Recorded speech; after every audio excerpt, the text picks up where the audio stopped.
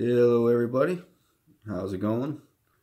This is Rich Kennedy, coming at you again.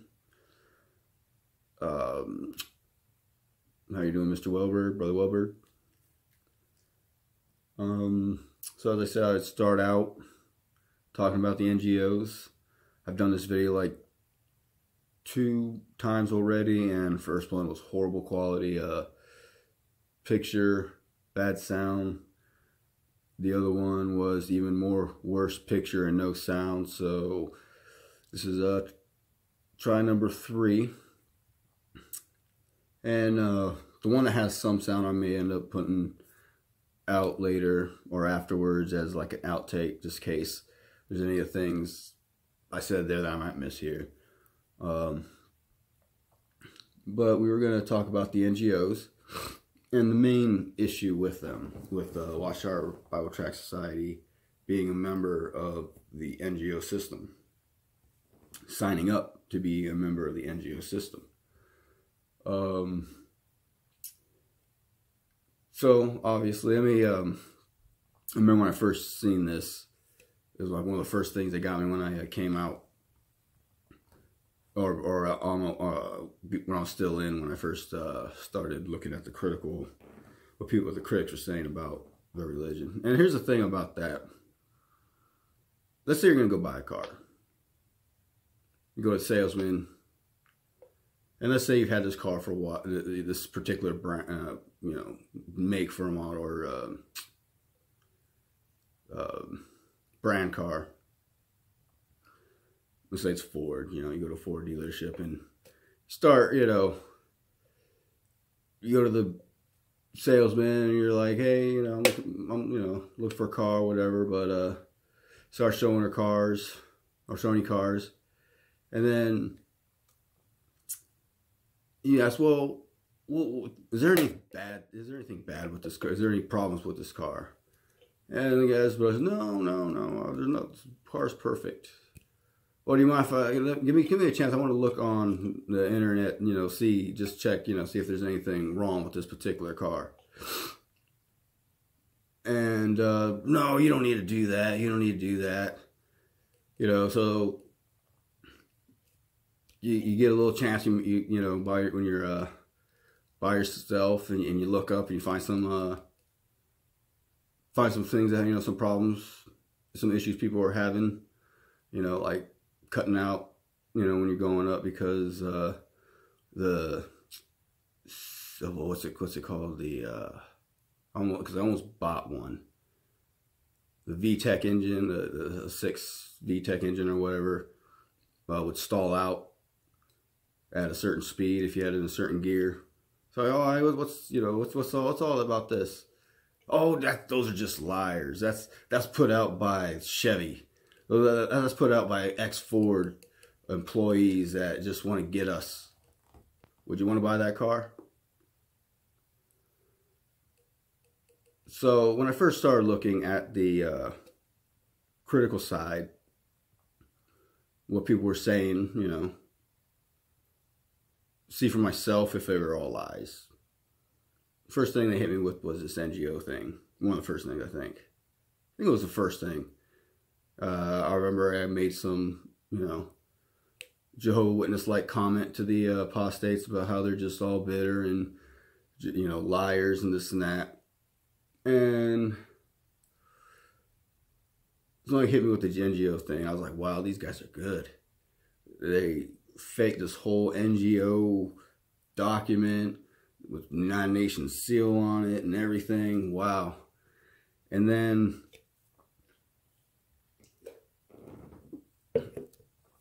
I go and I was like, well, this is easy though. This is, piece of cake. Went to the NGO website, the United Nations website, looking in the NGOs, and sure enough, I found this letter, or the statement by the United Nations regarding the membership of the Watchtower in the United Nations NGO system. I was like, well, it was true. It must be a good reason. Probably, most likely they were, trying to gain some sort of leverage or some sort of foothold, make some I guess, not allies, but use the NGO system to probably benefit countries that are under ban. You know, maybe to try and talk to the UN about it. You know, they had to be some sort of member. So okay, we'll just do this. That's my first thought. It must have been for that. So when I looked at the response the Watchtower gave, that they did it because they needed to use the library.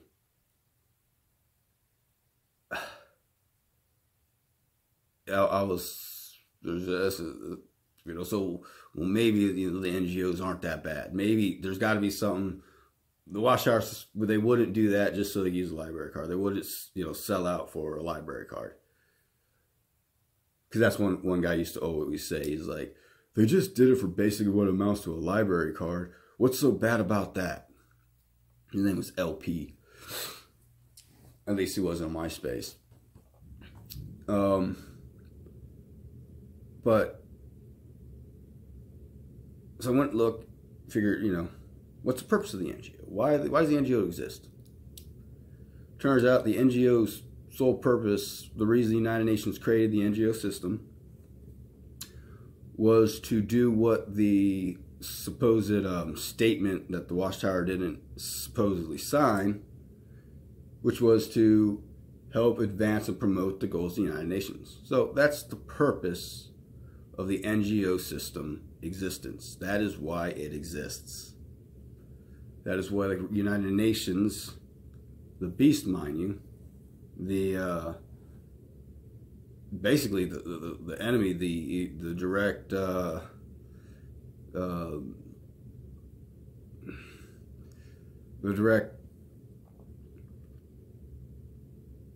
know, enemy of Jehovah's Kingdom.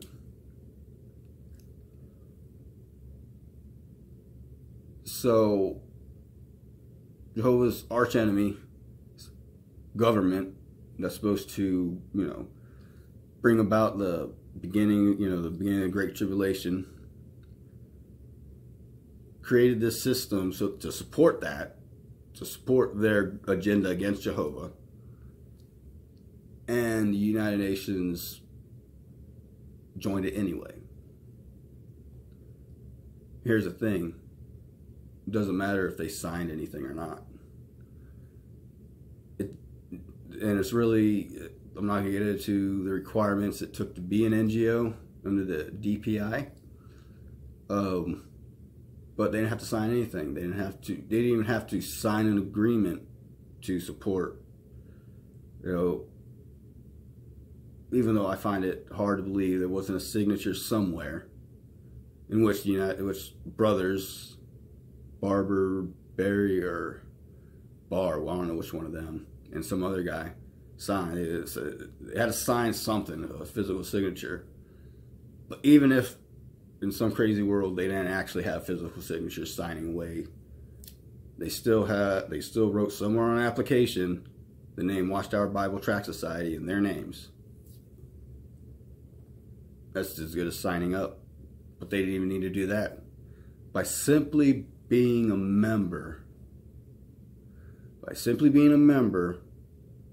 on the books, they made a public declaration of support for the United Nations. By simply being a member. None of that other stuff, all those paperwork and all, you know, that's it. Just, that's the reason they exist. Therefore, by being a member, being a part of it, you are supporting it. And anybody who is in that, who works in that area, you know, whether it's politics or non-profits, religious, whatever, anybody who's working in that arena of the NGOs, once they see, or anybody who knows anything about that, once they see the Watchtower Bible Tract Society name amongst everybody else on there, on the you know, list of members, they would automatically assume Watchtower Bible Tract Society supported the NGOs because That's the purpose the NGOs exist. End of story. I mean, that's it. They're wrong. Straight up. There's no getting around it. I remember hearing, I think my dad told me, maybe it's been someone else, but that if a baptized brother or sister joins the military, signs their name and signs up for the military, signs that contract, by simply doing that,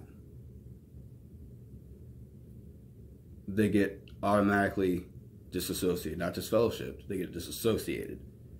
No meeting, letter, or anything needed. Because by simply signing up, they basically signed off on the Watchtower Bible Tract Society. They were now a part of this. And if you could be a part of this, or if you're a part of the military, you can't be a part of the Watchtower Bible Tract Society, so they automatically disassociate you. I don't know if that's a policy now, but it was at one time. So,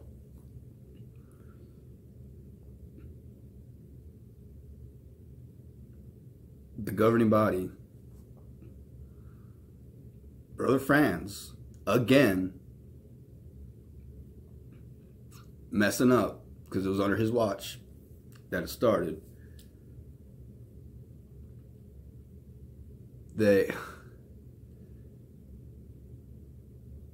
What was I gonna say? Hold up. The governing body basically disassociated the Watchtower Bible Tract Society from Jehovah by joining the NGOs. Because if a brother can disassociate himself by simply joining the military, a organization in opposition to God, because they're part of the world governments that are going to be against God, they are the military of the world governments, then the governing body, Fred Franz, Milton Henschel, Sidlick, Genghis, all them old guys, old school guys, the guys I grew up with, all them guys, they disassociated the Watchtower Bible Tract Society, and then have not yet taken responsibility or explained it yet. Brush it aside. It's one of their dirty little secrets they don't want you to know. That's why they don't want you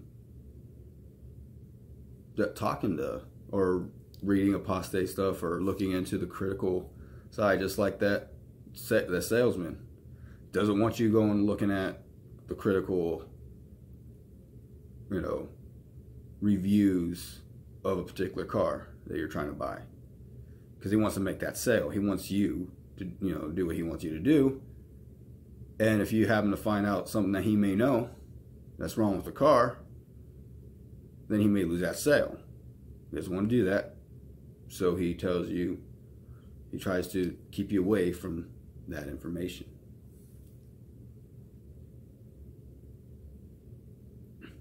So end of story. And here's the other thing.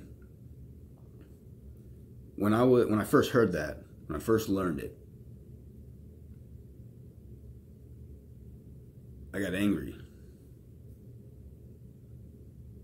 I was pissed. I was, but not because I felt lied to, not because I felt duped. The first thing that came to my mind when I found that out and when I read that, I learned that what it really meant was the brothers in Malawi. First thing, Malawi, blam in my head. What them brothers went through. Being killed, beaten, raped, babies thrown over bridges, losing their jobs, losing their possessions, sent to jail. All these things those brothers endured to not buy that one 25-cent political party card of a one party, So if, like in here, it was just one party, like the Republicans, and you can only buy one card for one party. So they didn't allow the brothers to do that. But they signed up to the United Nations so they could use the library. Second thing about that is what was the importance of needing to use the library? Was it essential? Could the Watchtower have not been providing the correct spiritual food? Could they have not proclaimed Jehovah's Kingdom if they didn't have access to that library? Would the work would have stopped? So it was a convenience. For convenience. So that they didn't have to, I don't know, maybe set some people up in DC and have them just, researching in the Library of Congress. I'm sure a lot of that stuff, if they couldn't get into libraries in New York, the biggest city in the world, in any of the big colleges in New York, in the UN satellite libraries, the information they couldn't get in there, they may have gotten in the Library of Congress, and maybe at worst, there was some information, some stats, some pictures, some whatever, that they couldn't get access to. But they still would have been able to, spice up their articles. That's all it was just fluff. Would have any of that information really changed the message?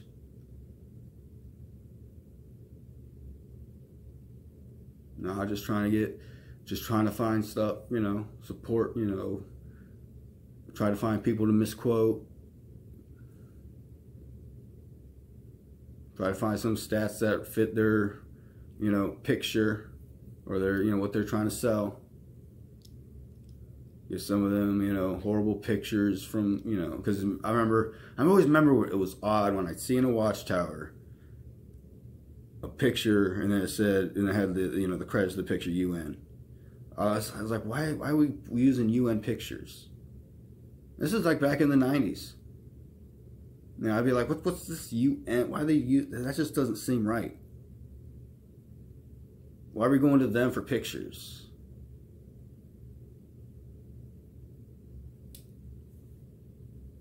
I didn't find out about the UN until 2006.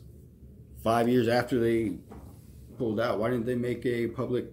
Why didn't they address the congregation, in a Watchtower, or how at least in a Kingdom ministry, explaining the situation, and then publicly asking forgiveness from Jehovah for doing it? The thing they're supposed to be humble, like the humility.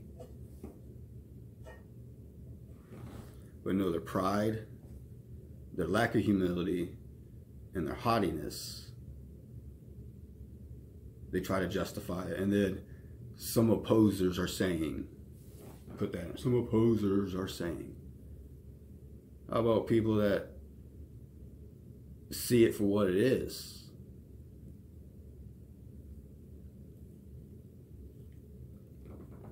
There's something wrong. Why can't you say anything about it? Why can't you demand? Why can't a letter campaign be started demanding the governing body explain themselves on it? That's not going against. That's not causing divisions. If a congregation, if it comes, congregations start saying, elders in the circuits, hey, do you see this? Check this out. Yeah, check this out. Yeah, we're gonna have to get this explained. Whether or not it's right, we all need to get this explained. And they unify, in a unified matter, bring it up to the governing body. What's this all about? Explain yourselves.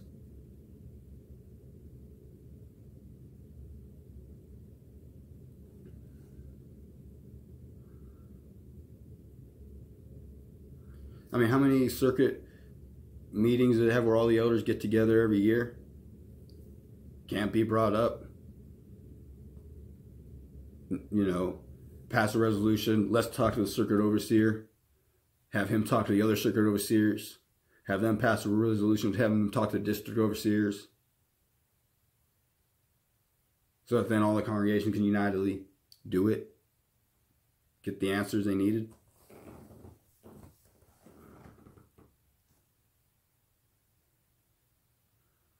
You can do that in a unified manner without dividing the congregation. But no, they needed to keep their power. They're not gonna expose themselves as being wrong because they're weak. You think any of them governing body members want to lose that position? What would they do if they weren't the governing body members and they were no longer in Bethel? Think they want to go to that life?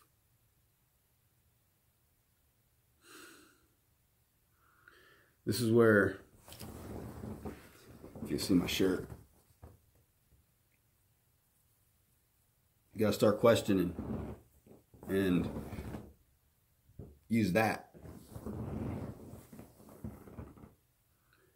They don't want you to freely use that as it was intended to be used. So tell you don't get the dangers of independent thinking. Don't think independently of the society. It's dangerous for the society. So that's the problem. They broke Christian neutrality for convenience and are unrepentant about it.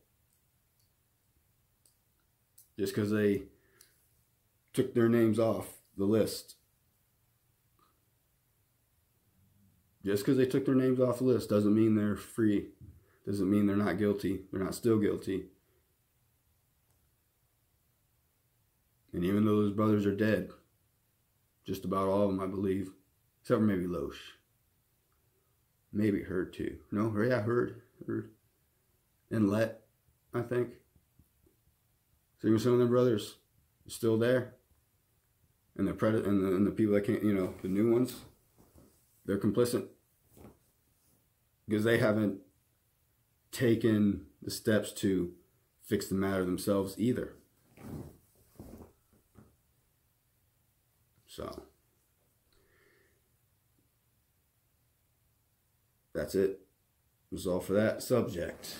I mean, pretty straightforward. I think the next thing I'm going to talk about is 1975. That is actually another video that's actually I was able to finish. So definitely look forward to my video on blood and my video on the child abuse situation and my video on disfellowshipping, because those are going to be the three ones I want. If any of these videos were to go viral or within the JW community where people like passing them around, it'd be those three videos. I mean, this one obviously is good, but those ones are the main, because those are the ones that actually affect people's actual health. That actually harms people. United Nations thing is just a belief system anyway. They're hypocrites, but it's just a belief system. The blood, child abuse, and disfellowshipping actually harm people, and that's why those three videos, when you see them, watch them, and make the, if you can, any of you YouTube XJW influencers, people with a lot of viewers talk about it. Watch it. I mean, first watch it obviously, and see if it's worth letting other people know about it, because I bring up things that I haven't really seen other people bringing up, and I think they're pretty important. Kind of like this United Nations deal, which I haven't really seen too many people talking about it or presenting in such a way. So. And Brother Darrow, hope you continue watching and go through all this whole series, because at least to get a different point of view and realize that people that leave the Watchtower Bible Tract Society don't leave because they just want to go and live a life of sin, or they're angry and bitter because some brother did them wrong. You know, because I had basically a great relationship with most brothers in the society, and I wasn't out sinning. That wasn't what I wanted to do. Now, granted, there was a time where whatever you would want to consider sowing my wild oats, which was pretty pathetic at that. But, you know, I had some fun out there for a little bit, you know, testing the waters. But that's not what I did for. That's not what I left to do. I didn't want to go do that to leave. I remember, well, this is actually getting into my history, so I'm just going to, but I remember this right before I was about to leave. Brother called me in the back room, said, hey, you know, because I guess my wife at the time had talked to him. Said, I had, you know, I heard you, you know, were having some questions or doubts and this and that. So I take him, I go over and I pull out a encyclopedia, open up to Babylon, go into the whole 585. I'm like, what's this about? What do you mean? Oh, so I was like, this is, you know, saying it happened 30 years later, which would make 1914 wrong. Oh, you're not gonna believe that. That's Satan's world. You know, this is one of the more intelligent brothers too. This was the brother that, you know, they're high, they're at the higher end of the social spectrum of the JW, the pretty big family in Columbus, Ohio. And he's a smart brother. He's like, that's Satan's information. Why'd you believe that? I was like, well, the problem isn't the information. The problem is, why haven't I heard it? You know, why haven't the Watchtower Bible Tracts explained this particular? Why did I have to hear it from the apostates? That was my problem with it. Not that it was wrong. Why did I have to hear it from there? Why couldn't the Watchtower Bible Tract Society actually, because as much as we went over that date and as much as we talked about it and was in Watchtowers and books and, you know, as much as we focused on that date, nothing said about it. Then I get called back. They wanted to talk to me again, you know. And the one brother, he's like, we heard you had some questions about this 19th, and we found a statement by the Watchtower about what it was. I was like, yeah, I seen that. One little paragraph in a Kingdom Ministry from like the early 80s. Like, I'm going to come across that. You know.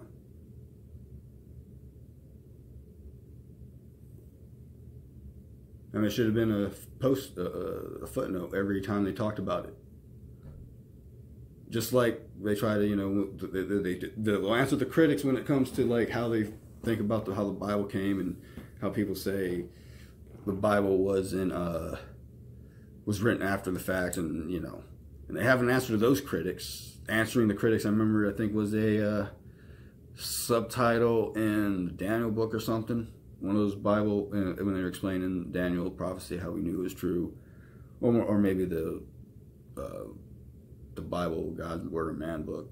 I think I remember that being one of the subheads, answering the critics or something like that. So they answered critics for that, but they couldn't answer critics for that for 585. So it's just questions. You got to ask them, and if you can't get answers, then there's something wrong, something they're trying to hide.